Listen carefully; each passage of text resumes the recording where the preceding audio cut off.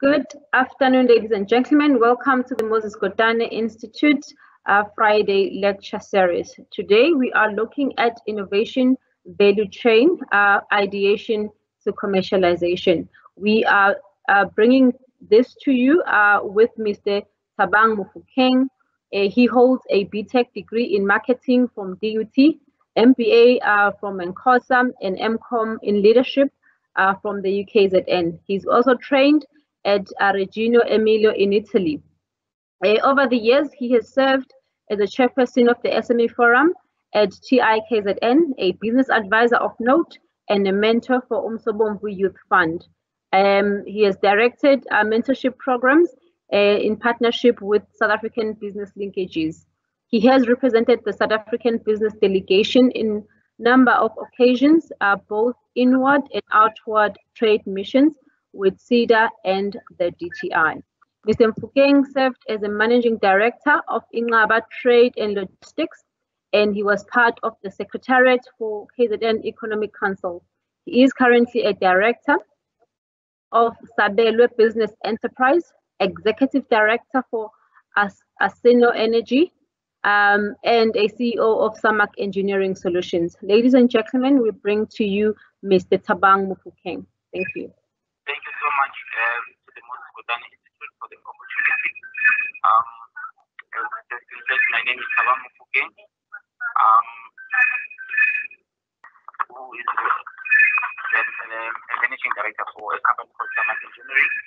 I would like to take you through the presentation today on innovation value chain from ideation to commercialization. Samak Engineering Solutions is a company that is started many years ago. So presenting on the topic of ideation to commercialization and looking at the value chain. However, I'll make a specific reference to Samak Engineering because the company has walked the walk and is talking the talk. The company is premised on innovation. Currently, it has got 3 patents registered under its company name. And a complement staff of young people that are well groomed in terms of mechanical engineering as well as electrical engineering. So we've got a diverse skill set. The company is a member of the Durban Chamber of Commerce and also the Green Building Council. It is also a member of the American Society for Heating, Refrigeration and Air Conditioning, as well as the South African Institute for Refrigeration.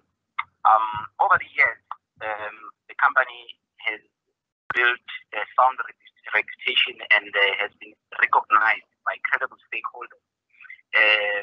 Yet before last, or a few years back, I think it was in 2017, we were recognized as one of the top 5 youth innovation companies in the African continent during the Africa Innovation Indaba in Gauteng. And that propelled us to look forward towards engaging and making a considerable difference within the innovation fraternity. And the previous year, we were recognized by the South African Bureau as the most innovative company in South Africa. And a number of accolades have followed then going forward, and which we are currently partners with one of the leading companies in innovation in America called Phase Change Materials that looks at the thermal storage technology, and that has been featured in a number of publications, and one of them is the Raka Journal magazine. We have launched and a number of products which are not novel, however, which have reached the stage of pre-commercialization, and we are looking towards the commercialization stage. Going forward, the company is currently part of the global clean tech innovation. So we are amongst the top 20 countries that are competing on the global competition, and we just went to Cape Town a few weeks back on that quest to be recognized. The picture that you're seeing currently is one of our innovations, which is called thermal storage, that we have installed at the University of Technology, where we have saved the mechanical engineering block last year 26% on the energy saving. So it's not a substitute of an HVAC system. However, it's a thermal storage air conditioning system that uses ice bank, not a novel technology. However, we have created our own system in its own way, and we were funded by TIA, the Technology Innovation Agency, to ensure that we are able to realize those savings. Maybe let's speak about innovation now. I hope most of us are fond of what is innovation. There are 2 spheres in innovation, or a number of spheres. I'll talk about the new product development, as well as I've lost the slide. Okay, new product development, thank you. And we look at also operational efficiency. That talks to continuous improvement, which the Japanese term is Kaizen. So I know that there have been a number of new horizons, like for example, the innovation in the Uber business processes, as well as Airbnb and other technologies that have changed the ball game altogether. Now, it is a thought-provoking sentiment to think of it that there are disruptive innovations currently that is assessed by Christian, Reno, and McDonald in their paper that looks at the disruptive innovation. But for the sake and the benefit of today's presentation, I would like us to look closely at the new product development and the processes of innovation.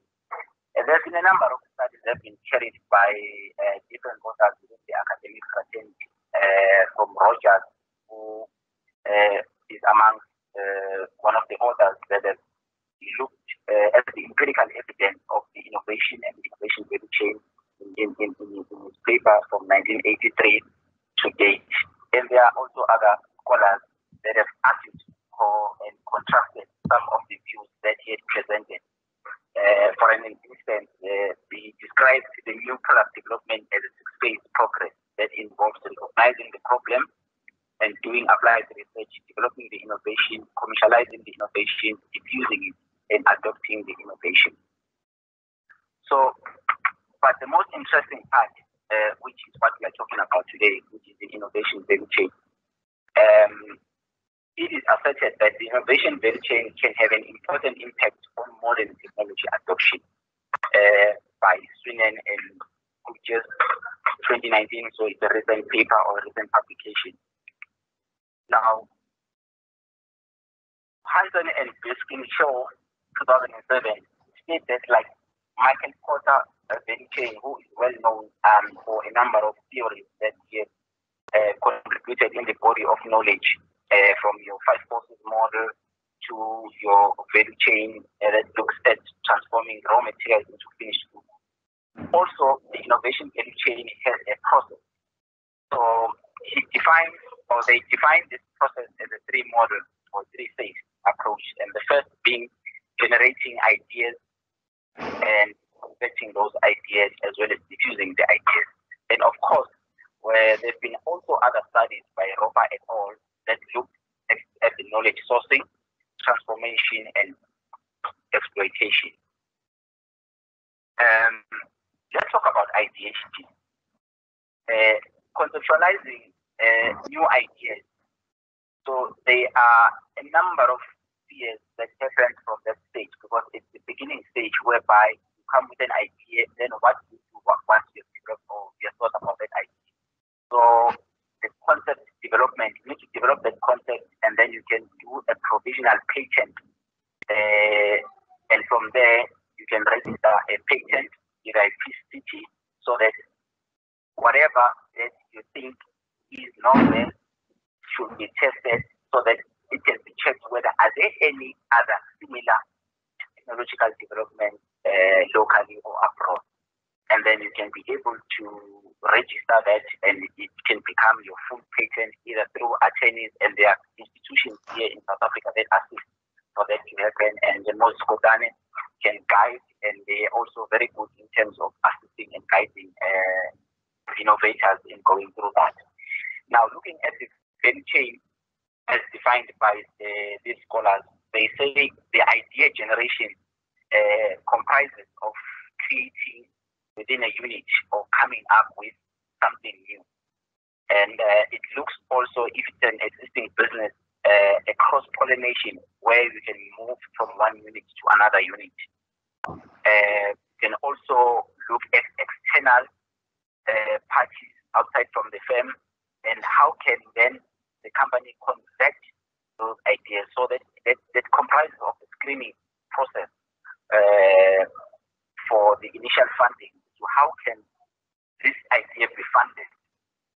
And also, how do we move the idea from it being an idea to it being a prototype?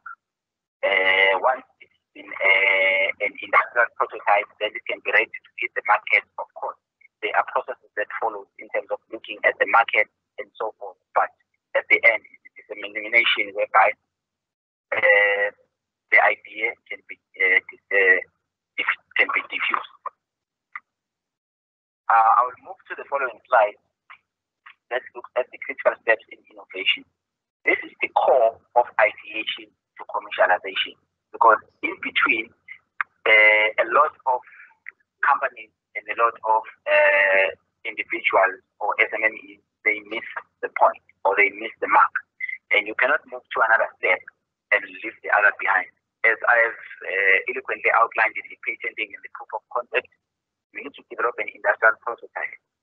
It becomes easier if you have a software that assists in terms of doing that, so that you can be able to make simulations that can be verified by engineers or the industry bodies to ensure that your innovation can function. Only then you can move into an industrial prototype, which is the construction stage.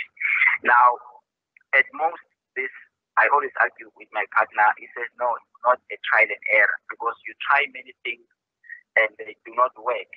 It depends on the definition of trial and error, and then until you get all the properties of the variables in the way that you want them to be. And if all that you have desired and it ticks all the boxes, then you will have your prototype that could be ready for installation or demonstration that the technology works. We were fortunate that two of our innovations, which was the first one that I can make an example, is a mobile air conditioning unit that uses thermal storage. So it freezes the ice during the night, and during the day we just blow it with the air. So I know many of us are found that when we are visiting AMA events, you happen to find that it's a beautiful market, a beautiful tent, but it's extremely hot. Your hands are always flapping in your face. So this innovation was designed particularly to address that kind of a challenge and come with a solution. So this was one of the groundbreaking innovations that led to us coming up with a smaller unit that can be used for households due to the demand. However, for today's presentation purposes, I would like to take you through the cycle, which it was in steps in the previous slide: ideation, proof of concept, functional prototype, commercial prototype development, and of course, manufacturing or creating a manufacturing line. However, there are some impediments that mitigate the prevalence of the innovation running smoothly, and one of them is receiving funding. We are fortunate in South Africa that we have got the Department of Science and Technology, and it has got agents that it utilizes to reach SMEs. And I will mention a few where Summer Engineering has benefited from. Invotech, for an example, received the grant funding some years back of up to 400,000, and the Technology Innovation Agency who assisted us in the technological development funding of close to 8 million, which was broken down into phases, whereby we were able to develop two of our products, the first one being the mobile air conditioning unit and a physical air conditioning unit that is currently being tested during the pre-commercialization stage at the University of Technology. Of course, there are development finance to institutions that can assist, like your DTI, ITALA, your NEF, and others, etc. Of course, another funding model could be debt finance, which is going through commercial banks. We started using one of the banks that has funded our technology, which we have partnered with the American company that I've spoke to you about. And the other one is looking at angel investors and most importantly, the venture capitalists. I know that in other parts of the world, venture capitalists are very critical role players, and they assist in terms of funding technology where you don't have a bankable feasibility study, or where banks do not like to take the risk, because the challenge becomes the risk. What if your product does not hit the market? Then commercialization. I really wish many people who are within the innovation fraternity can start by having a commercialization in mind before the ideation. However, a subsequent consolidation of undertaking these two points from ideation to commercialization, that they are implemented simultaneously whilst you are working on developing and improving your technology. But in mind, start to ask thought-provoking questions in terms of are there any EIA processes that are required? How will I market this product? Who is my target market? What is your segmentation? How many people will we need so that we can take through this process to the market? And the operational efficiency, the aggregate scheduling, how are we going to handle the demand and the supply? And also doing the projections in terms of your cash flows, because cash flow is very important in business and starting commercializing a project. Looking at the IRR, the internal rate of return. So there are a number of things, and one of them is standardization and grading. Once your product is ready to hit the market, there are critical questions because of competitiveness. Now, there are competition in the industry sector.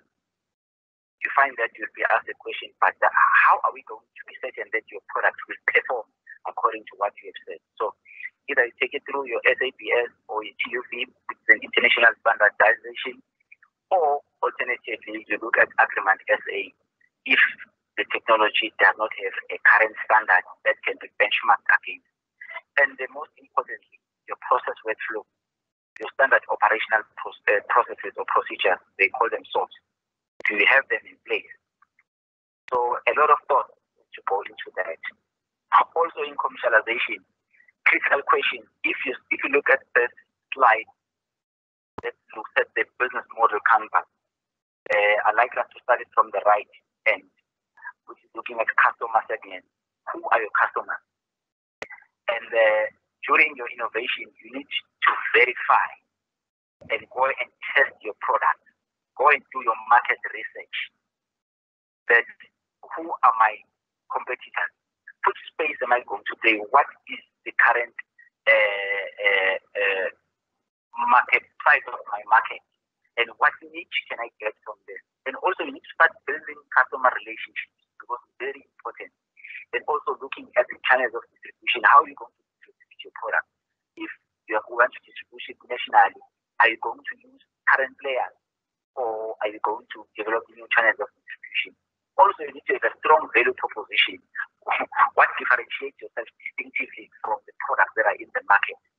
And you look at the key activities that will assist you to identify those distinctive features that will make you a wow in the market, so that people can just go for your product, be willing to pay that extra cost if your price is a bit high. Depending on your pricing model, whether you use the market penetration strategy or the market screening strategy. And you need to look at the key resources that are available at your disposal, and also the resources that you do not have at your disposal. How do you consolidate your weaknesses and get other people or other resources that may give you a competitive strength? And also, most importantly, are key partnerships or strategic partnerships. If you see that you are lacking in other areas, partner with big players, with global players or national players, so that you can be able to have that competitive edge in the market. And the bottom line looks at the operation in terms of the cost structure. Now, accounting people will tell you about your income statement, your balance sheet, and your cash flow statement. However, most importantly, it is incumbent that you need to look at how are you going to fund this innovation of yours. The capital structuring model. I've spoken to a number of models that looks at either debt to equity or else other models that I've discussed before. And of course, most importantly as well, your revenue stream, your sales projection, how much are you going to make? Will you be able to carry your overhead in a given period of time? So these are all critical questions that you need to answer when you are looking at now going for commercialization. It is a complex exercise, not an easy exercise, but that has got stages that you need to follow. And I'm most certain that institutions like Moses Kotane are an incredible source of reference that can assist in terms of identifying at which stage is your innovation at and how can you go forward in advancing, identifying lucrative partners that can assist in terms of you arriving where you want to arrive. I want us to look at the Global Innovation Index that was published the previous year, and where we are as a country, South Africa, in terms of innovation. We were rated number 36. And if you look at the top three, the United States of America, we all know that there's an area called the Silicon Valley, which has been coined as the innovation space in the globe. And in Germany is well known. You can see they are number 2 for their innovation, particularly I know in the automotive industry and other related sectors. They take innovation very seriously, as well as Japan, which is the third country. And very interesting, the case of Japan. Japan has mastered the art of creating innovation processes or continuous improvement. They call it Kaizen. And there are other models like Joshua Hazen. Those are Japanese words. Please don't ask me how do I know them. I saw them somewhere and hence I'm speaking about them. The other one is total productive maintenance system. So it assists them in terms of operational efficiency, and they are well known for just-in-time production and their manufacturing capacities, which are a global phenomenon. So if it is very important to look, whilst we are here locally, but to think globally and to look at what trends are there and what is happening. Just to make one example, for example, in Germany, we were privileged some other year, I think it was in 2013, to visit Berlin and Stuttgart, and we were introduced to one institution called Steinbase. I think most of us are fond of the technology station. So Steinbase is the brainchild, or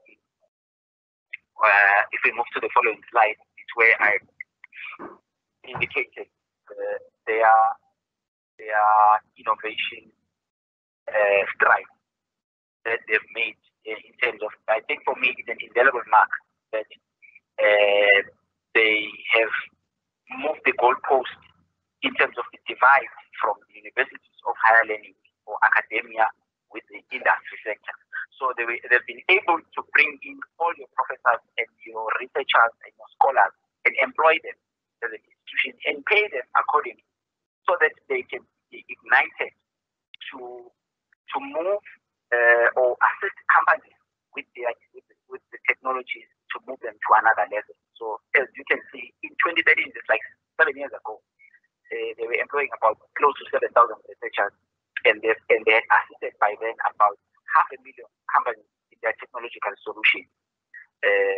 And it's a network of professors and professionals. So it's where science meets legal fraternity and the financial astute business people, so that they can be able to move in synergy and in one accord. And by then, they were able to bring a turnover of about 141 million euros. For me, it's a wow. So it is not an easy solution, but it requires a number of institutions to think alike and if I can mention a few state-based institutions in South Africa that are part of the Commercialization. I know here in KZN there is one which is the Mangosuthu University of Technology. They've got they call them Chumano or Chumisan or something like that. And there are other ones in Tshwane and in Cape Town with different industries. Either it's chemical, metal. So those are all types of institutions or assistance that you can get and receive if you are keen in working through coming up with formidable solutions. I know we are pressed with time. In those few slides and a few words, there's a lot of information. I've tried my level best to compress it into a few slides. I think it should be best that for now I can allow a session of question and answers. And thank you very much for being a wonderful audience. And thank you, Thank you very much, Mr. Mfukeng. What an interesting conversation today on innovation. I think I have quite a few questions for you. One of them is, what are pain points for innovation from idea to commercialization? Where are the struggles at? Yeah, if you look at, I'll take you through slide number 12. That says critical steps in innovation. That starts from M1, patenting and proof of concept. The first one, I've seen a number of entrepreneurs that are aspiring to delve into the innovation space. People have got wonderful ideas, brilliant, phenomenal ideas, but they do not understand the process. So I think we should market more the process on how to do that, because this comes with protecting your intellectual property, where it starts. Once you have done your proof of concept, the first question that they ask you if you are applying for the patent or the provisional patent is whether have you shared this brilliant idea or innovation of yours with anyone? Have you showed it to anyone? Have you written it down and presented it elsewhere? And most of us, the mistake that we do, we go present our ideas before we can patent them. So it becomes like a chicken and egg, because you can't patent something without showing it to some people. So, but there is a process that you do, that you follow. I know there are institutions like Invotech that can assist in terms of how do you work on your proof of concept in your closet before you can take it out in the market. And the other one becomes the funding, because you find that for you, it's a costly exercise to fund an industrial prototype. Now, the Department of Science and Technology, through the Technology Innovation Agent, and there are others like your CI, SPI, so where you can be able to apply for the industrial prototype once you have a proof of concept. And of course, lastly, the pre-commercialization, I think there is a gap there. And it's a pity that I am currently busy working on a research study to look at the ideation to commercialization, this gap that a lot of industry sectors and a lot of SMEs, they fail there, because how do you, whilst you are developing a technology, be market ready, be ready to hit the road running with people that have been there for years with all the financial markets? Thank you. Thank you very much. I think that the take home for each and every innovator on this call today is be careful of how you share your information. Be careful of how you share your innovation before you can actually know that you've got something good. Because by the time you want to protect your IP, by the time you want to protect your idea, it has long gone. Of course, funding will always be a challenge, as we are challenged in terms of early funding. There is not much for early innovation funding within South Africa. But I think we look forward to the research paper, Mr. Mfukeng. I do believe that this is a platform where we can share those findings and we can take the learnings as KZN and really try and assist the young and upcoming innovators. For those that are tuned in the call, the Moses Kotane Innovation Awards call is out. We are closing on the 30th of September. If you're young and you're innovative and you have an idea, we're saying bring it to the fore. Let's look at it and let's work together in bringing innovation up to the fore and letting those that are innovative really benefit in creating innovation that works. With that, ladies and gentlemen, we'd like to thank Mr. Tabang Mukeng for his presentation today, and we'd like to say thank you to each and everyone who is joining us on the call. My name is Bongiwe Julai. I'm the Manager Innovation at the Moses Kotane Institute. Thank you. Thank you so much.